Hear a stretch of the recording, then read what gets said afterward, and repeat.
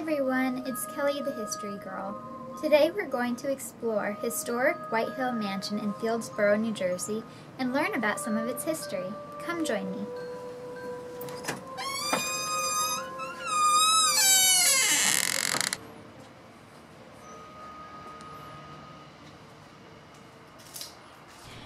The earliest section of White Hill Mansion was built by Robert Field in 1722. He built a modest 1.5-story house. In 1757, Robert Field's son, also named Robert, inherited White Hill. In 1760, Robert purchased a neighboring house, which he connected to his father's original home to make a grand mansion. In 1776, Robert mysteriously drowned in the Delaware River, leaving behind his wife Mary Peel and their 3 children.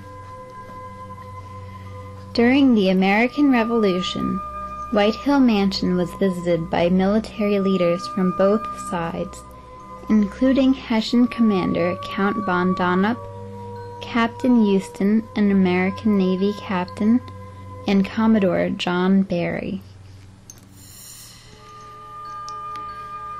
Robert Field Jr., the son of Mary Peel and Robert Field, married Abigail Stockton,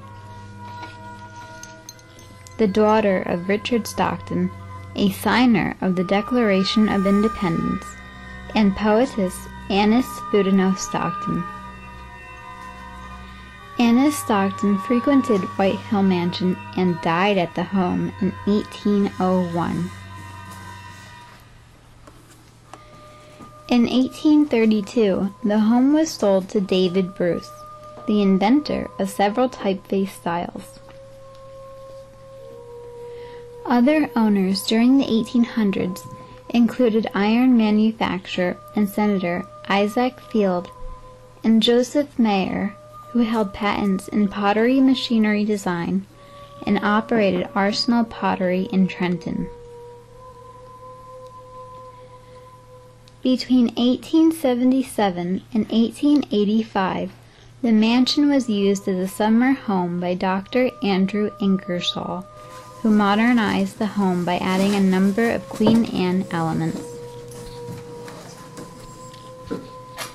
Between 1896 and 1911, the Crossley family owned the home.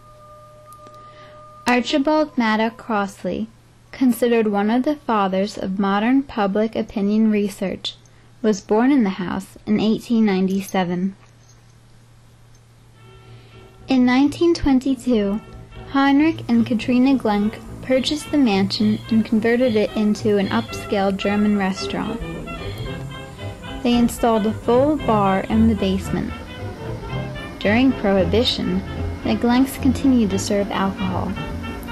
There is believed to be a tunnel or two in the basement that runs from the house to the Delaware River, which was used in the illegal transportation of alcohol during that period. The home was used as a restaurant until 1992. The property was purchased by a neighboring chemical company in 1992. From 1992 to 1999, the mansion sat unused. It was going to be converted into offices, but that plan never materialized. In the late 1990s, the mayor of Fieldsboro heard that the company was instead going to tear down the house, and in 1999, Fieldsboro acquired the property to ensure its preservation.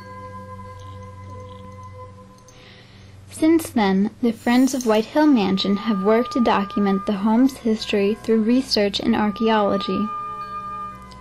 The group has held numerous events, programs, and paranormal investigations in order to increase awareness and raise funding for restoration. Some past residents of the home have not yet departed. Unexplained sounds, voices, and shadows have been seen and captured in the desolate halls and decaying rooms of this grand mansion.